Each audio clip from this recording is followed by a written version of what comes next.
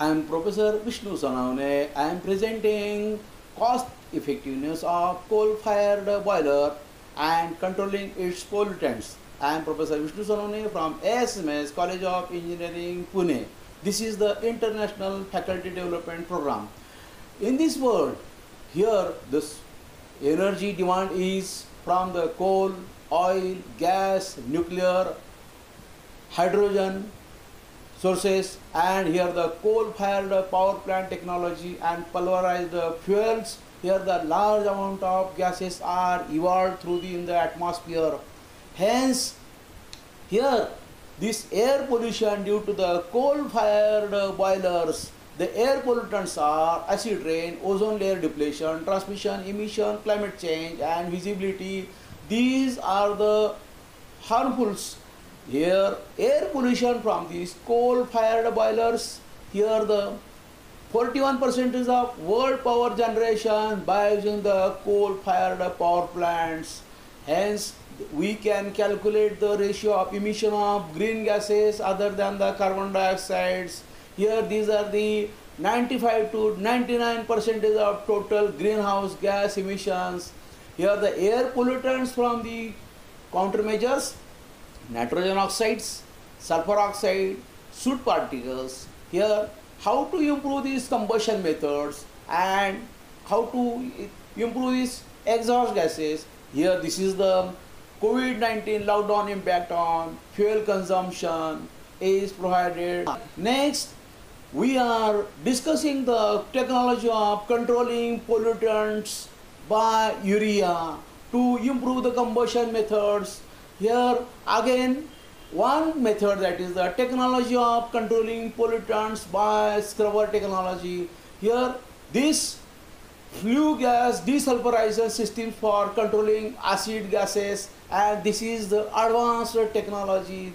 Here whenever we are applying the rules for sulfur dioxide emissions, when for the coal firings and residual oil firings and distillate oil firings, here when this rule will be applied against this sulfur dioxide emission, here the next, that is the this coal control options for coal fired boilers, the levels, what will be the control to the nitrogen oxides, carbon monoxides.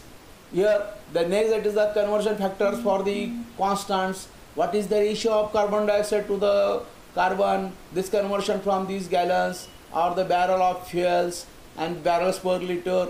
Here we can discuss. We can calculate, we can see the emission of calculator for this. When here this is the simulation technique. Here from these national ambient air quality standards, these carbon dioxide, carbon monoxides, lead, nitrogen dioxides, here the levels are given, the average times are given. Here this slide, volatile organic compound conversion curve, when the 15% of excess air is evolved, what will happen we can see. The next, that is the analysis of pollutants by the carbon monoxide, ozone, then sulfur dioxides, lead, nitrogen dioxides, and what are the moderate, serious, and here we can explain. Here this is the national ambient air quality standards. These pollutants, carbon monoxides, nitrogen dioxides, sulfur dioxides, the PM, lead, and ozone. Here the ozone non-attainment areas from the major source of levels. Attainment, we can see this. This is the attainment, marginal, moderate, serious, severe, and extreme. These are the ozone layers. We can calculate the cost effectiveness. The example, that is the uncontrolled emission rate, controlled emission rate, and the cost of emission control methods. We can calculate this.